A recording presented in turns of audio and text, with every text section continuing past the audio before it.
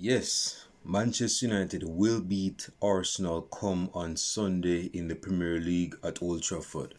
Now, this is one of the games that Manchester United needs to win. If there was a game that would prove to be very crucial in Arsenal winning the Premier League trophy, it's this game, because as history have shown, Arsenal doesn't have the strongest record at Old Trafford. They don't.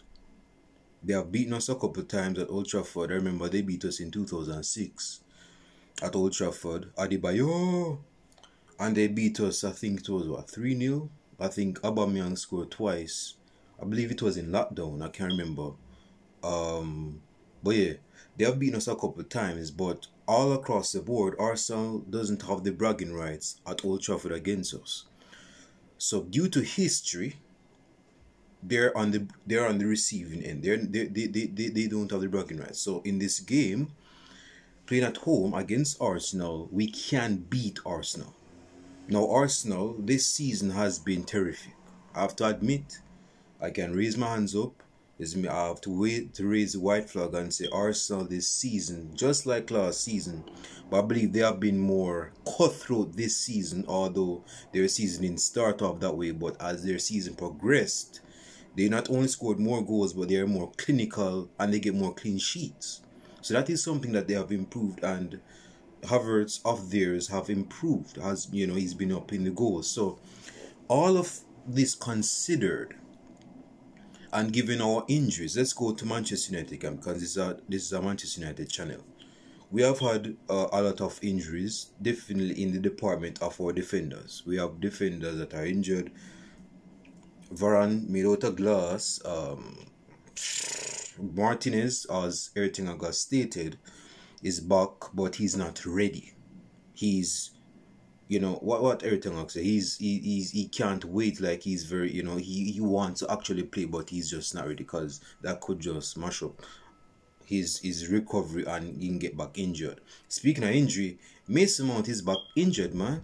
This guy is back injured. This virgin can't get a good sniff of fresh air and not be injured, because he's injured again. I was signing this guy for what, 60 mil from Chelsea? Number 7, big number 7, he's injured again.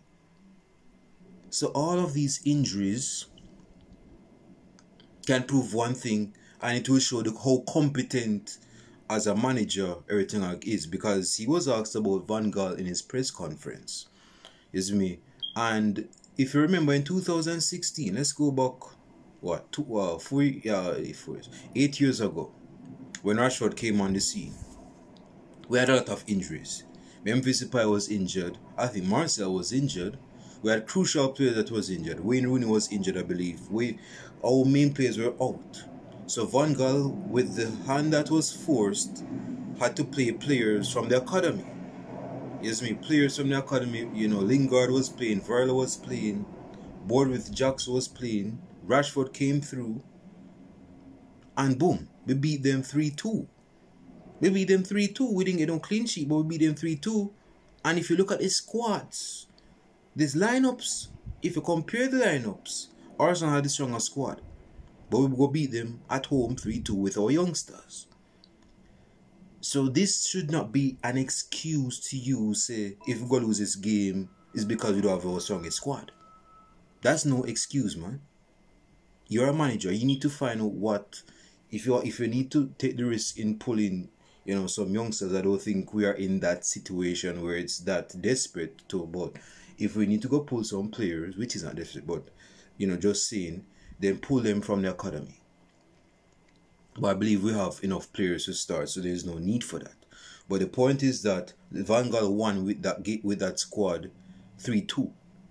So if Van Gaal could have won, and this wasn't even a prime Van Gaal, let me just say that.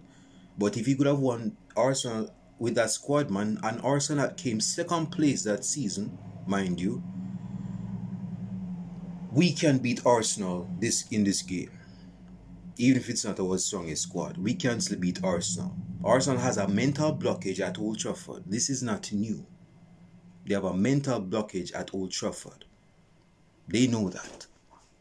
So them coming to Old Trafford, seeing that they're on the brink of winning the Premier League, as well as fighting off Man City, their biggest nemesis in terms of the trophy charge. And Liverpool is looming. Liverpool is behind them. I mean, mathematically speaking, Liverpool is still in the title race, because I want Liverpool to win it, as impossible as that sounds. But Liverpool, Arsenal coming to Old Trafford. This is one of the oldest rivalries in Premier League football since the late 90s. When Wenger came to Arsenal in the mid to late 90s, he rejuvenated Arsenal. Arsenal was already a good side, but the type of football Wenger brought to Arsenal that saw out his tenure to 2018, that rebranded Arsenal as a top tier club, and their football that was based on because of Wenger.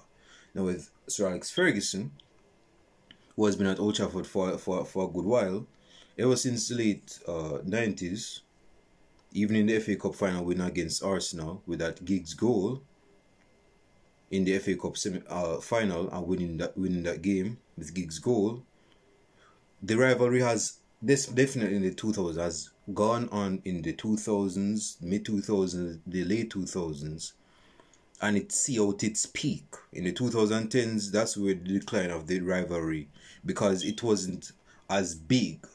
But Arsenal was on the decline. Man United was slowly on the decline, but it wasn't as steep as Arsenal's.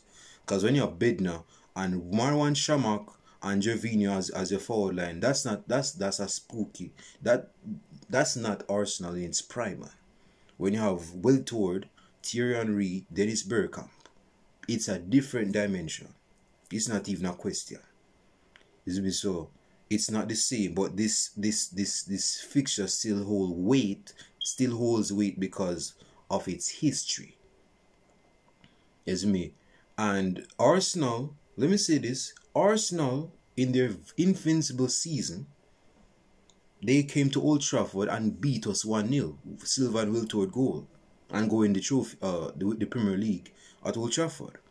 Now that's not going to happen Sunday, because in my opinion, my strong belief is that Man United will beat Arsenal on the day at Old Trafford in 2 days' time.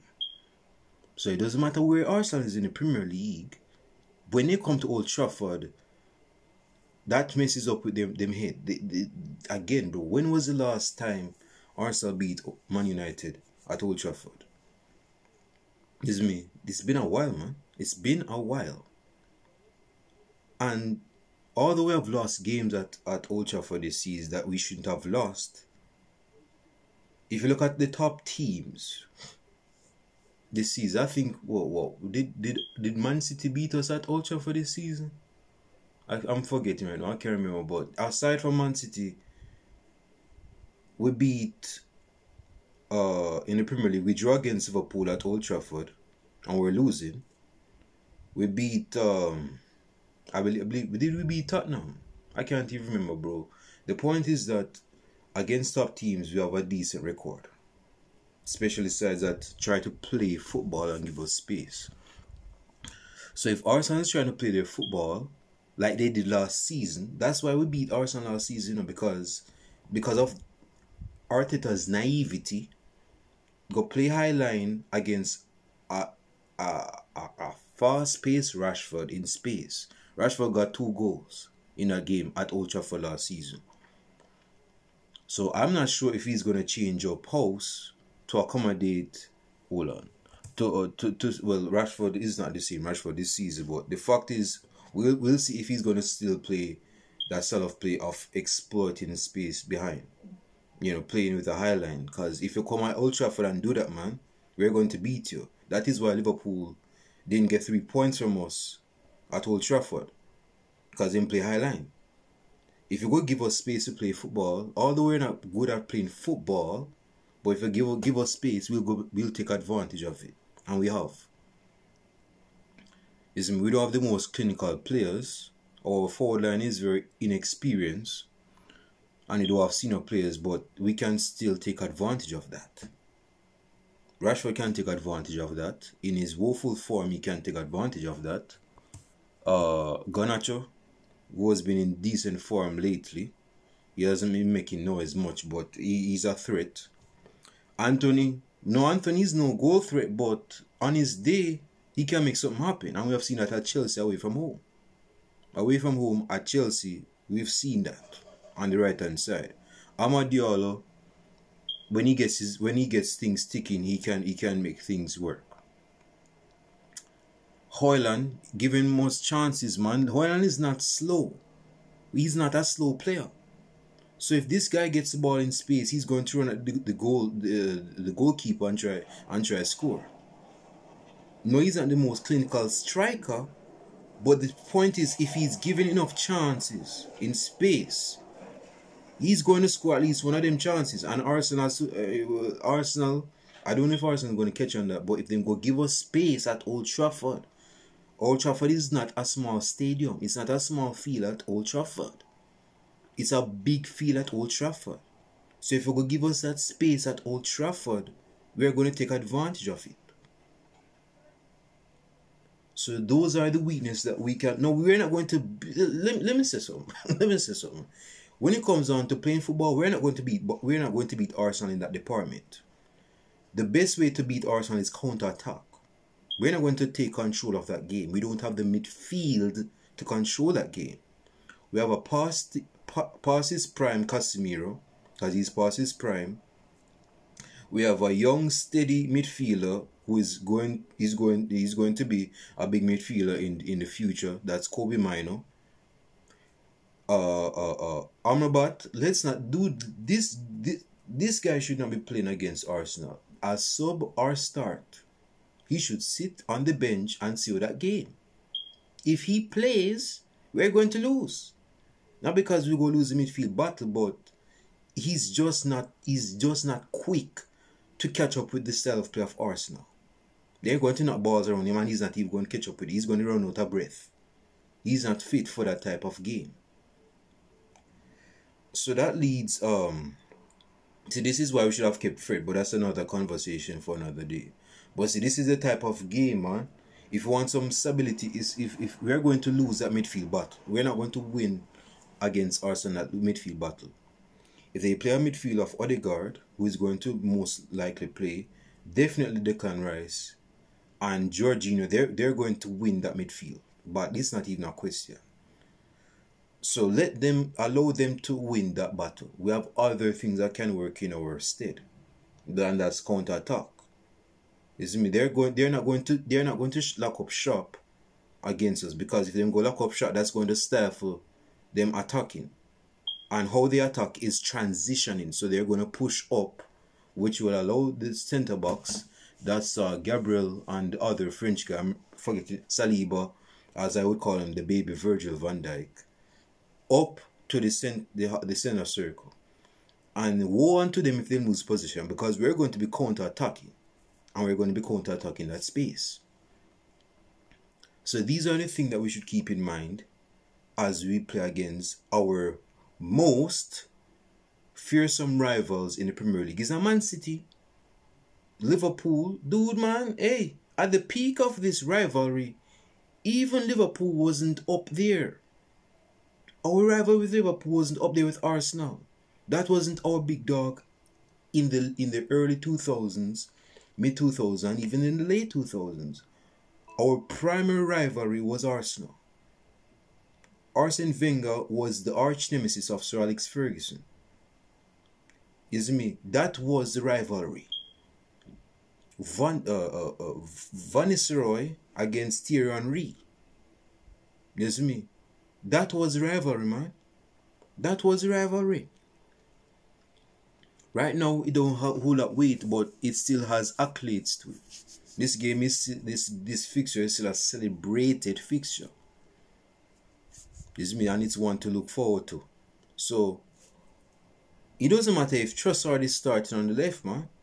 We can still stifle them.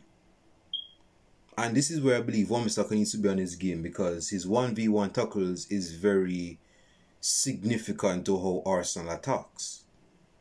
If Martinelli starts on the left-hand side No, Martinelli is not the most skillful player, but he's very pacey. He is a fast player. So if Wan-Bissaka gives this guy space, and Martinelli knows how to use the pace that he has to exploit the space that he's given, that could work to the detriment of Wan-Bissaka. We can't allow that. We cannot allow that. Is me so? And if Jesus starts, who is not a clinical striker, although he say he's not a striker, whatever that is, we need to still we can't give him space. We see what he did to Dalot. I think Dalot has PTSD moments from that incident last year. And that was this season. Early this season at Emirates Stadium. Cut out him belly. He's out of play. He's gone out. So he slide back to Portugal. And Jesus could score. So, with all of that being said, we can still get 3 points against Arsenal. Arsenal will not win. They can get a goal. We can give them a goal, but they're not going to get 3 points. And this is why I believe Arsenal will not win the title. I don't want Arsenal to win no title. It's me. Before Manchester United, anyway. Arsenal, we cannot allow Arsenal to go beat us at Old Trafford. When they go beat Spurs, well convincingly, trust Spurs. Spurs was like diabolical. Them go beat Chelsea 5-0. 5-0, you know? 5-0. They beat who else them beat? I can't even remember. I believe they beat Liverpool as well. I'm not sure. Oh, they draw against Liverpool. But the point is this one. We can't allow Arsenal to be on this goal-scoring rampage against us at our home. Bournemouth beat us 3-0 this season last year. Aston Villa tried to get one over us until Højlund, got his goal-scoring boost and scored the winning goal against us. Or they were losing. So there are other sides that have beaten us or have tried to beat us at home. But this fixture against Arsenal, that cannot be the case. This is a long-standing beef that we can't allow, where we allow Arsenal to be. We can't allow Arsenal to get 3 points against us, man. Not even a draw is good enough. We need to win this game. We're in the 8th place out of European advancement. We need to get these 3 points. So it's not just only to beat Arsenal, stopping them from winning the title. I don't even think they're going to tackle anyway, but the point is this. We have to go beat them, number one. And in beating them, we improve our chances of getting... this sounds stupid, but I'm going to say it anyway. But we improve our chance of getting Europe qualifications. We can't be out of Europe, man. That's going to be detrimental to us making money. Because as Manchester United, a mercenary club like Manchester United, out of European qualifications, that's bad for business. That's bad for business. And because it's bad for business, we're not going to get no quality players in the summer. And because it's bad for business, if Manchester United takes out the chopping block and sacks Erik ten Hag, which quality manager go come in and start things? And we're out of Europe. You see me? So it's a lot of angles to come at, man, in this game. But this ain't about the hierarchy of I'm talking about the football. And I just wanted to touch on that to make my point. Arsenal is coming to Old Trafford to try get one over us. They're not, because Man City is not going to stop winning. Although I still believe, and I've said it and I'll still believe it, I still want Liverpool to win the Premier League. Because I've said it before, I don't want Man City winning the Premier League 4 times in a row. And because of my hatred for Arsenal, because of our ongoing rivalry, they haven't won the Premier League since Hurricane Ivan hit Jamaica in 2004. And that's over a decade ago. That's almost, that's what? That's a decade. No, that's 20 years ago. 2 decades. 2 decades. So we can't allow that. We cannot allow that. So give Liverpool the Premier League. And I hate Liverpool as well. So if me want Liverpool to win the Premier League out of the rivalry of Man City and Arsenal, say, that's much. That says a lot. But back to this game though, I want to finish this, but I just feel the spirit of preaching. I just want to preach, man. The fact is this. We cannot give Arsenal an inch of space to beat us on Sunday. We can't allow that. Because that improves their chance of winning the Premier League. Whatever happens with Man City and Fulham tomorrow. The fact is, if Fulham loses to Man City tomorrow, the pressure is on Arsenal. The knees of Arsenal players are going to start shaking because the pressure is on them. Man City go handle them business tomorrow. Then they beat Fulham. Case scenario. Because of course I want Liverpool to win the Premier League. But if they go beat Fulham tomorrow, the ball is in Arsenal's court to go beat us on Sunday, which won't happen. You see me? So that improves the chances of them losing against us. Because pressure bust pipe, man. They know if Man City go beat convincingly Fulham tomorrow and them go have us to play at Old Trafford, and they know deep down they don't have the best record at Old Trafford, that's going to mess up with them psyche. It doesn't matter what type of form they're on. It doesn't matter it doesn't matter if they're in 18th place in the Premier League table. If they come to Old Trafford, their Old Trafford record is unsatisfactory. It doesn't look good. It's very stinky actually. It has a stench to it. So if they go come at Old Trafford, they know they're not going to get the win as easily. This is not Chelsea. We're not Chelsea. We're not Spurs, man. So this cannot, them goal scoring rampage can continue against us. Believe it or not. It can't.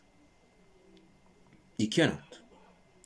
This is why our starting 11, which I'm going to get into right now after all of this, this preaching, is going to be vital as to what the result will be after the 90 minutes and plus 12 minutes at a time. Because say in those type of games, you ain't go have no 1 minute, 2 minute, 4 minute at a time in extra in after the 90 minutes. It will be some 8 minutes, 12 minutes because people go start waste time. So because of that, it's going to be one of them over 100 minutes type games. But the starting 11 is going to be crucial for Manchester United. I don't care who starts for Arsenal, because like I say, they won't have they won't have them coming at Old Trafford is going to mess with them head. It's going to mess with them head. It's going to mess with their head. So in goal, Onana has not been. Onana hasn't had the best of. Haven't had the best of season. That's not new, because this virgin is moving like he's some goal scorer, man. He's trying to beat Lionel Messi's goal scoring record since 2012.